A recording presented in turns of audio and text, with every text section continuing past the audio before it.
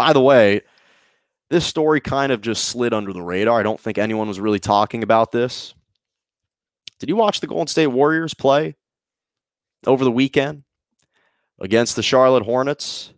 Now, Steph Curry didn't play, so it's understandable if you decided, yeah, you know what, let's pack this one to another weekend.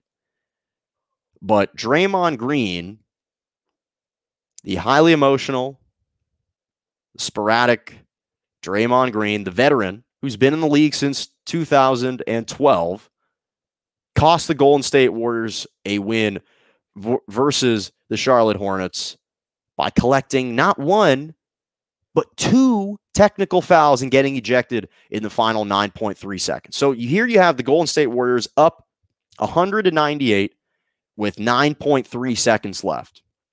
There's a loose ball on the ground, and Draymond Green and Gordon Hayward get in a tussle. They think it's a jump ball. Apparently, the refs award Gordon Hayward with a timeout. Draymond Green goes ballistic, starts barking at the refs. He gets teed up. He can't believe he gets teed up. And then the refs are looking at him like, dude, stop talking to us. And Draymond Green has this incredulous look. He's apoplectic, and he gets tossed out of the game because he continues to talk. And so now, instead of just awarding the Charlotte Hornets the ball side out, down by 2 with 9.3 seconds, they get 2 free throws to tie the game at 100, and then they get to retain the possession. And so Terry Rozier hits a buzzer beater in the corner to win 102-100. And I just haven't seen this type of mental lapse from a veteran in God knows when. I mean, Draymond Green, what are you thinking? This isn't your first go around the league. And even Steve Kerr came out and said that like, what was he thinking? He said he made a terrible mistake getting teed up. Draymond, can't do that. Yeah, you can't do that, Draymond. You're a veteran. And that's what, in a loaded Western Conference, where every single game has an impact, every single game is significant. You don't have Steph Curry. You're on the road. Right now, you're hanging on to the 8th seed in the Western Conference, but with a win, you could have been a 7th seed, and again, provided a little distance and cushion between you and the teams behind you.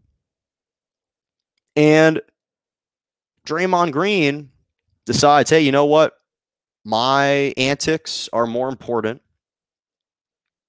and losing my control and not thinking with my head clearly is more important than just kind of likely securing the win here. And you just can't afford to do that, especially when Steph is not playing, because this is one of the rare games when you may have been able to collect a win with Steph on the bench, even though he was resting due to an injury. The fact is he didn't play, and it could have been a huge opportunity to collect a big win. This is like the boy who cried wolf scenario, how initially you're innocent until proven guilty. Now you're guilty until proven innocent. Draymond Green, just to put things into perspective, he was drafted in the NBA, entered the league in 2012. In his first 3 seasons in the NBA, really didn't commit that many technical fouls. Was never in the top 30 or 50 players for technical fouls accrued. In 2015, the year that the Warriors won their first championship, he finished top 12 in technical fouls. Still not top 5, but starting to creep on that line. 2016, he finished top 4 for technical fouls. And that was the season in which the Warriors blew a 3-1 lead to the Cleveland Cavaliers. And we saw he got suspended from the pivotal Game 5 because he kicked LeBron in his manhood, in the man jewels, and got suspended because he got teed up and he had already accumulated so many technical fouls in that postseason that the ref said, the hell with you. Kiki Vandeweghe was sitting in the stands and could literally hear what he called LeBron, the B word. And so you miss game 5. That turns around the series, and the Cavs win in 7 games. Then in 2018, he finished second in the NBA for most technical fouls. 2019, he led the NBA in most technical fouls. Last year, he was top 2 in the NBA in technical fouls.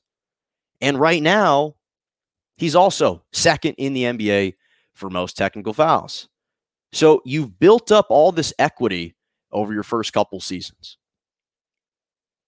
Then you have this brief run of constantly being in the limelight, and you're scrutinized, you're receiving technical fouls all day, every day. And finally, you're at a point in your career where I think us as the media really weren't even thinking about Draymond Green and associating it with technical fouls because he hadn't collected a major one in a significant period of time. So all that equity that you built on a whim, you throw out the window. Because now the refs are saying, well, listen, this is the same guy who committed all these technical fouls just a couple seasons ago. So it's justified to give him one now. And so this is where your reputation can really hurt you if you're Draymond Green, because you don't have the backing. You don't get the benefit of the doubt anymore. So anytime there's a borderline call from the refs about whether or not to assess you a technical foul, they're going to do it because they know what the trend is, and they know that no one's going to bark or give them any pushback if they do that.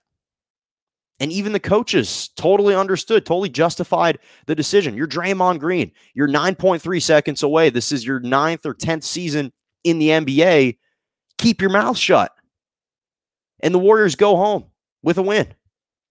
Instead, you keep talking and you cost your team a win. And again, with the play-in situation, I don't necessarily know if that one loss is going to affect whether or not they can even make it into the play-in tournament, but they could have sure used a win. They would have leapfrogged over the Denver Nuggets into the 7th seed.